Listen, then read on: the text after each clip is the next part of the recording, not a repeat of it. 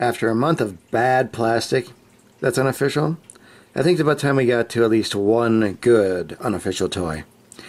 Fantoys Grenadier, today on World of Stuff.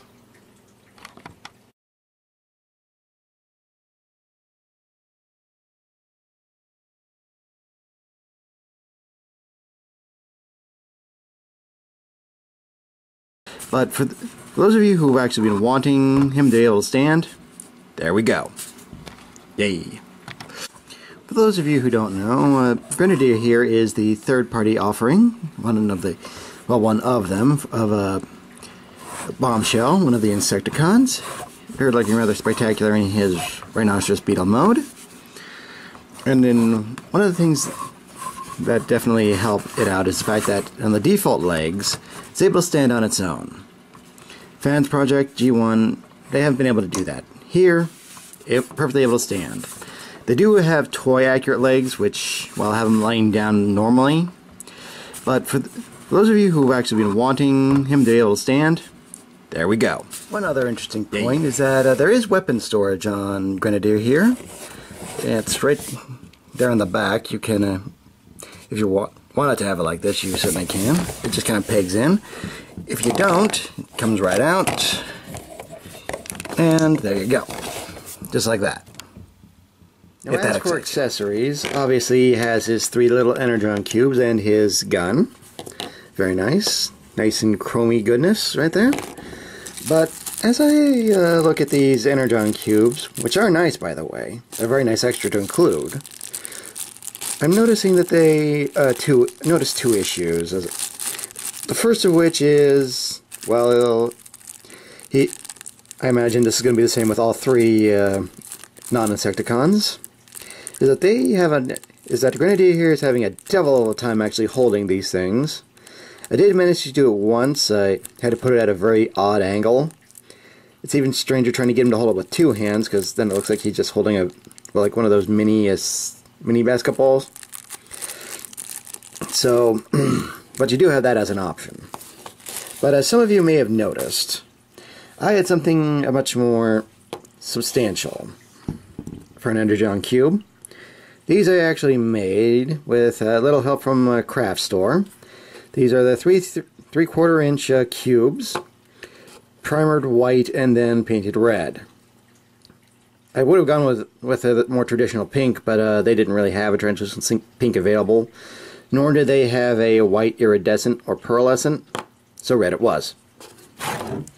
Now, some of you know this part is chromed. I imagine time will tell as to the level up and quality of the chrome itself, but I would at least hope that they excuse me, hope that they at least invested a fair amount into the chrome so that it didn't peel off after a couple years. After a decade or so, well, guess we'll have to wait and see. The transformation. I will say that the joints are very tight on mine. It's not necessarily a bad thing, but it does mean we have to use a touch of caution here so we don't rip this thing apart accidentally. And we will start the back here. We will separate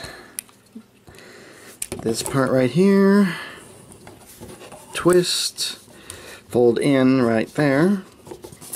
Yeah, that looks like that and that. Twist this part back, fold out, and fold out that for leg 1.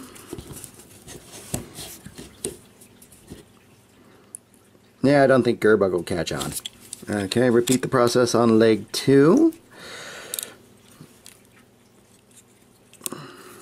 Now, one odd thing I will mention about these legs is that there's an extra joint here for a purpose that nobody can seem to discern.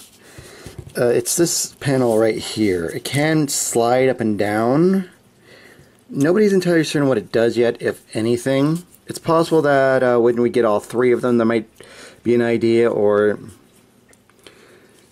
because it certainly doesn't seem to be any use in insect mode, since it's here now. No, because the Diaclone driver would go in there, so why would you have that? Hopefully we'll find out what that's for. Okay, come on to the back here. Kind of already separated on us, but you would separate the arms, detach the legs from here, and rotate upward.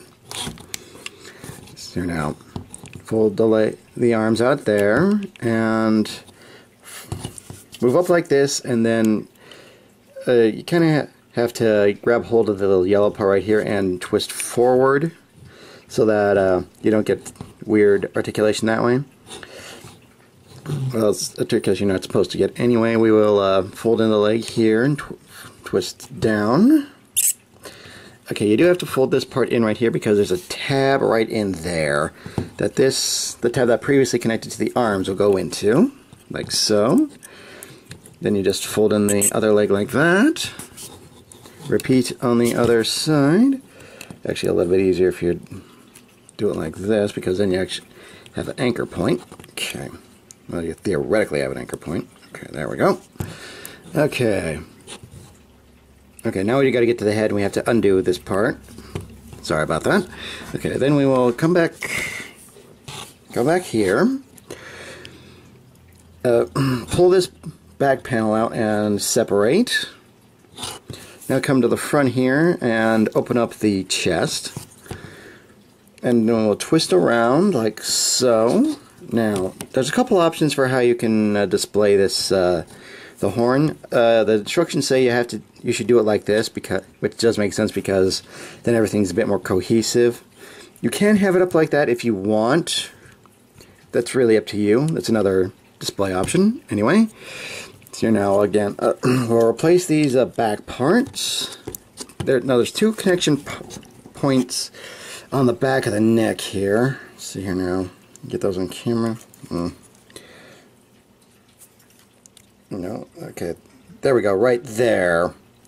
You do they were previously connected to the other half. You just have those two back in. Close up the chest. Fold everything back in, and there we go. Grenadier here in robot mode. We do see a rather imposing figure of the robot version of Bombshell. It was some very nice articulation, by the way. We'll get that in a little bit. Well, a couple of notes. Yes, I do know that Bad Cube has their own Insecticons out, but the reason why I chose the Fantoys, the head. The Bad Cube version of Bombshell, the head just doesn't look right to me. Just doesn't do anything for me. This one did a lot to impress me. Although one thing I should note is that there have been breakages with this head mortar here, so you want to be careful with it. Imagine a bit of epoxy or super glue could take care of it, but still, seeing a piece break, a rather important piece of the character break off almost instantaneously in your hand because you're not doing something right, it's just a bad thing. You don't want to do that. Now, as the most astute of you have noticed, I did opt for the clear chest option. I like that one better than the opaque one right here. Obviously, I also had a repro label Decepticon symbol, which does fit rather nicely there. Now, I did have to screw this out. It took quite a bit of effort to do that. Well, that's kind of on me because I kind of used a terrible screwdriver to do that initially anyway. But still, it's an option. As are difference between the Fantoy legs, which, as you've already noticed, in bug mode and transformation, look like this, which rather beautifully hold up the weight of the toy, or the toy and animation accurate legs, which honestly don't do much for me, but still, it's an option. In fact, you can kind of the 4 options you have available for Grenadier here, you can choose exactly how you would like to have it. $4.99 might seem like a lot, but it's 3 more than what you get normally at retail, so take that what you will. Now, as for that articulation, the head does rotate. Again, you want to grab it by the sides. It's also on a kind of a ball joint, I guess, so it can go up and down a little bit, but obviously the shoulder pylons is limited a little bit. See here now, double joint for the shoulder there, and obviously part of the transformation, all that's for that. So here now, hinge joint for the upper arm, as well as a swivel joint, upper swivel joint, and an upper hinge for the bicep, elbow joint, so, rotating fist, most excellent, and clasping hands. They don't quite close up as they do in the pictures, but he can grasp his weapon well enough you don't have to worry about it. The waist kind of swivels. It's it's either something with my toy or it's not supposed to do that, just two separate pieces, so if you can get it to do so at your own risk. So now, hip articulation, swivel joint for the upper hip, a hinge joint for the top upper thigh, along with a mushroom peg swivel, double knee joint, so he can at least go full 90 or above, depending on depending on how you have your bug leg kibble set.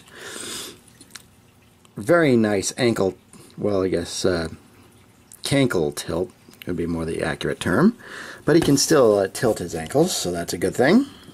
So you can get him in a fair number of poses there. He's not insanely posable, but